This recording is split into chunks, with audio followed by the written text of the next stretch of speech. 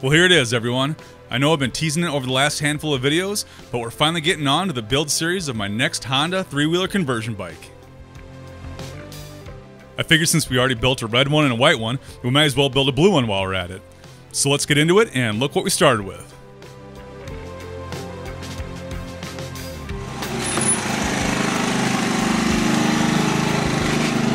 Got a little problem right there.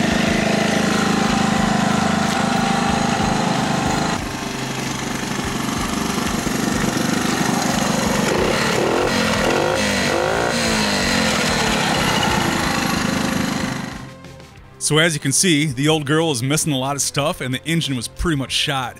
So don't worry everybody, not a lot of good Honda parts were destroyed during the build. And as with all my builds, we start off by tearing into the thing and stripping everything down to the last nut and bolt.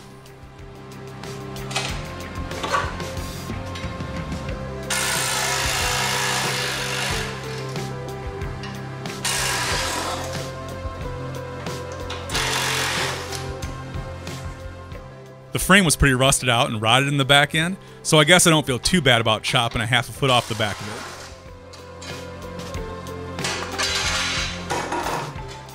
But luckily the wheels were in pretty darn good shape and should restore just fine.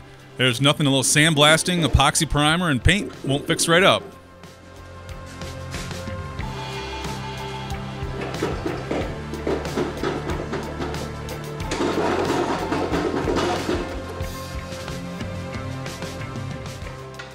I wonder what kind of luck I'm going to have getting this brake and axle out without using the torch, because every single one of these things I've ever touched have been rusted together pretty darn solid.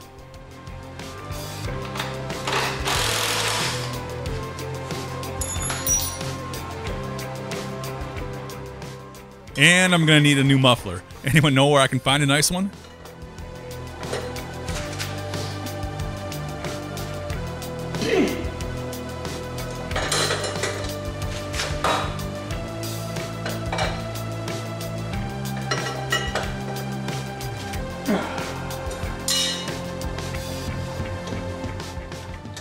You know, I just realized something. Why am I wasting so much time trying to take this rusted thing apart? I'm just going to be chopping the back end of it off it anyway.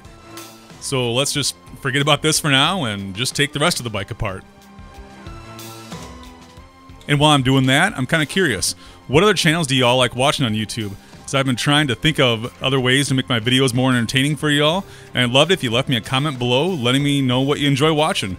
I'll be sure to check them out. And if I find some cool ideas, I'd love to incorporate them into my videos.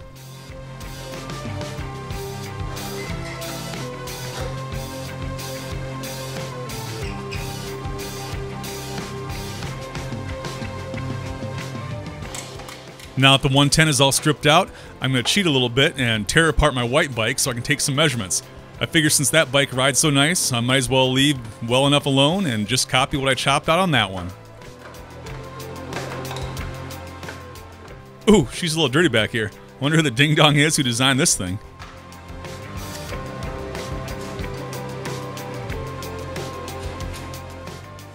I decided to bend a little piece of sheet metal to the same arc that I cut out on the white bike's frame, so I can just trace that out on the new bike, and we should be able to start chopping and making some sparks fly.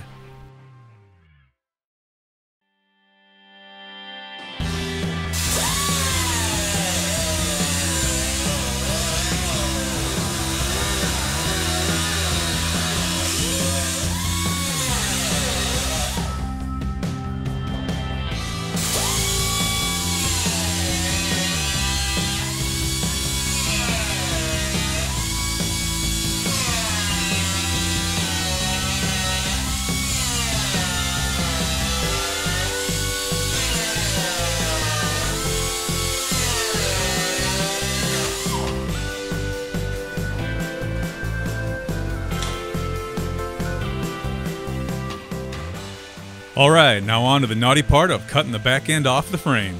I'll keep the axle and the brake goodies in the parts pile for a restoration video in the future.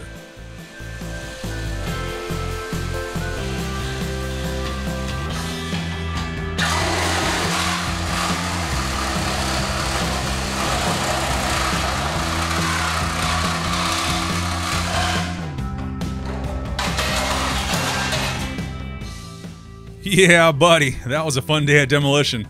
Now let's move on to boxing in the back part of the frame with some 3/16 inch steel.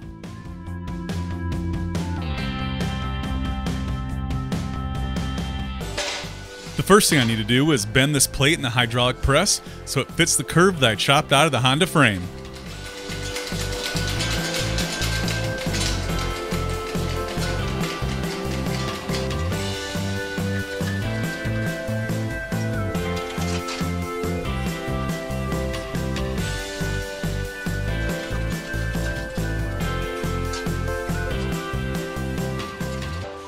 I didn't get everything totally perfect on the press, but after a little bending here and there, we should be able to clamp the plate to the frame and do a little welding.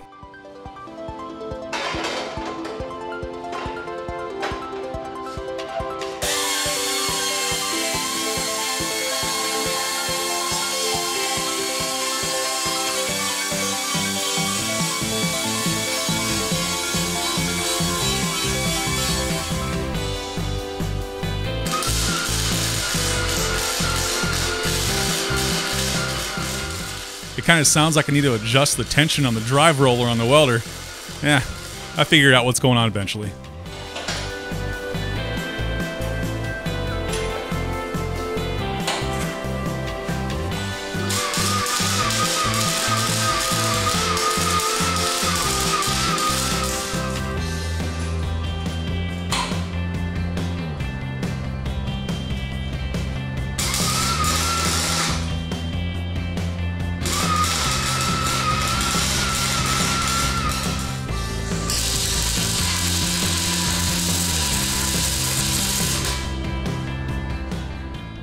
There we go. Now the welder's working fine and we're cooking it with fire.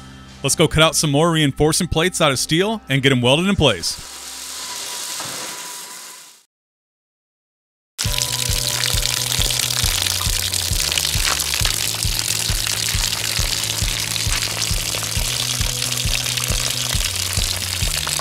Yeah, I don't see any problems here. It's gonna be fine.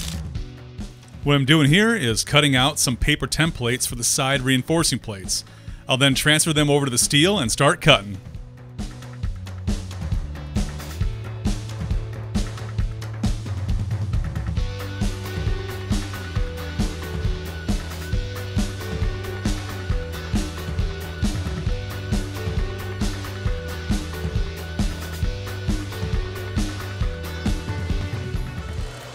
Now, if I really wanted to be cool, I should have grabbed the plasma cutter and chopped these guys out.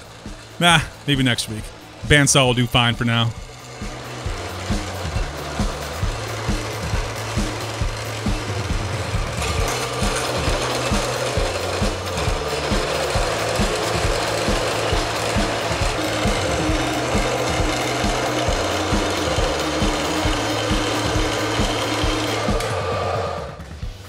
The reinforcing plates are going to tie the original structural parts of the Honda frame to that arc that we welded in earlier.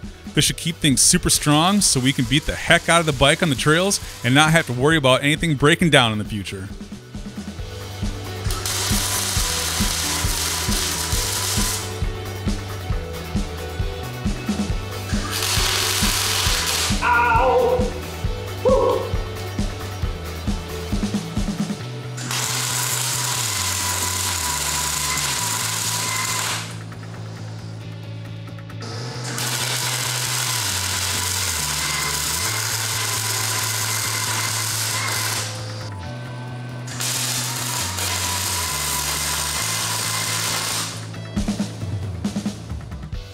We've got one last plate to weld into the bottom, and this sucker should be boxed in and ready to roll.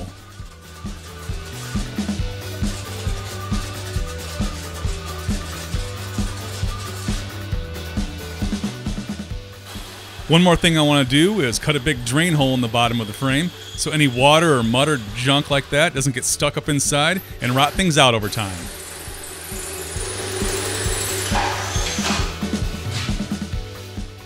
I'm going to coat the inside of the frame with some cavity wax after I get done painting things up, so this thing should stay rust-free forever. And now that things are looking pretty darn good, next time we're going to move on to building the swing arm. But until then, you got to click on the video on the left if you haven't seen the build video of my white three-wheeler conversion bike, or you can click on the video on the right if you want to check out another one of my fun builds. Thanks again, and I'll see you next week.